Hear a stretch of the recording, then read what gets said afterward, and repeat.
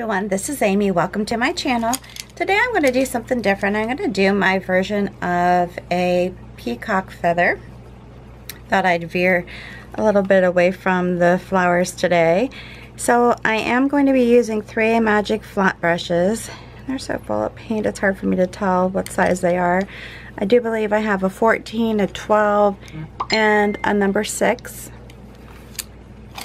Paint I'm using today going to be Peridot, and they are of course all FolkArt paints.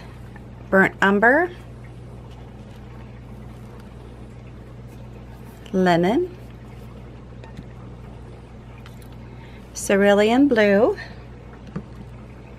and Wicker White. Now I normally do a combination of a mixture of the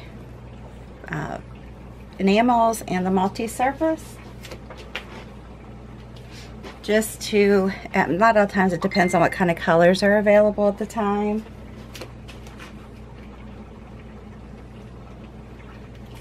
And that's why I do the difference. It's not necessarily, you know, anything in particular more than just that. Alright, so I'm going to go ahead and begin with my number 14. I am going to start off with doing a little bit of the linen, a little bit of the burnt umber, and just kind of blending it a little bit. Doesn't have to be real precise. Again, I'm not a big stickler with the brush loading. I'm sure it's important, but I just don't have the patience to spend a ton of time on it.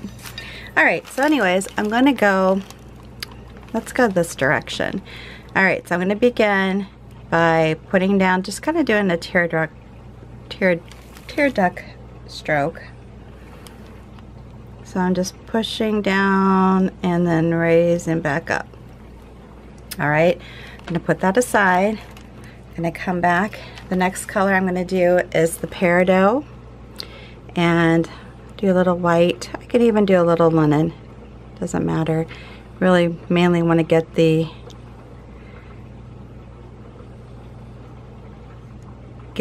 green to show.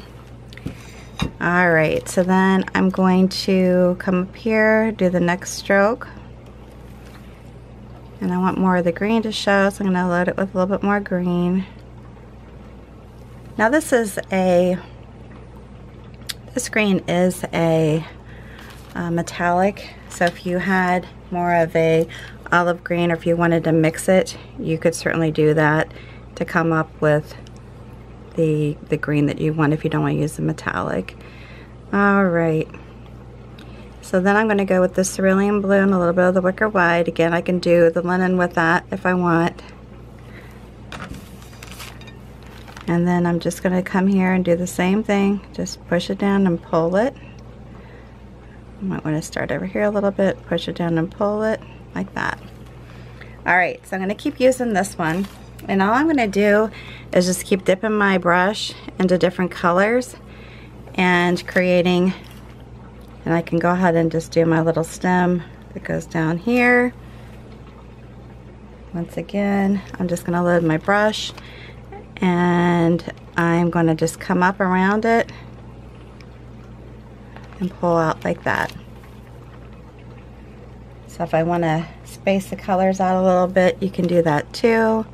But I'm going to come up around here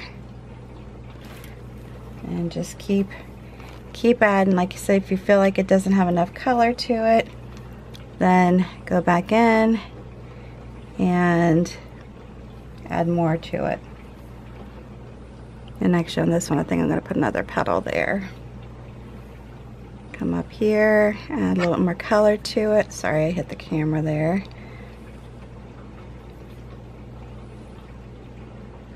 And you can give it a little wiggle, give it a little flow, like that. If you feel like you're getting too much paint in your brush, just wipe your brush off. It's pretty easy, and you can practice with it and just keep rotating back and forth.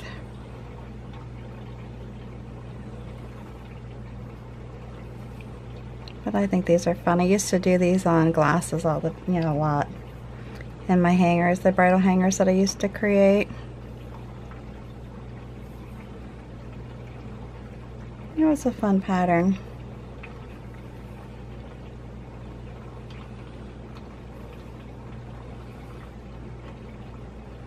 And if you wanted to do it and throw in some other colors with it, you certainly could do that. I just kind of like to mix the colors up. Yeah, just kind of rotate them and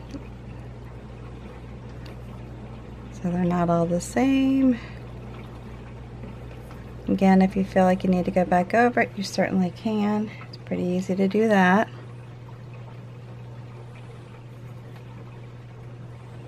If you had a bigger space, you could wave your leaf a little bit more, or not your leaf, but your feather a little bit more.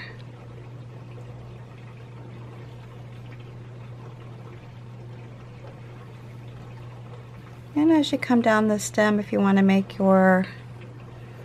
the little feathers not as long, not as wide, you can certainly adjust that.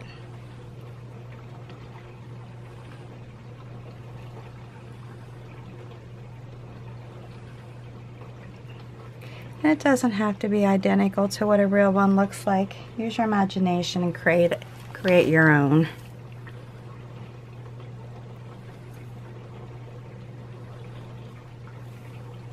That's for sure.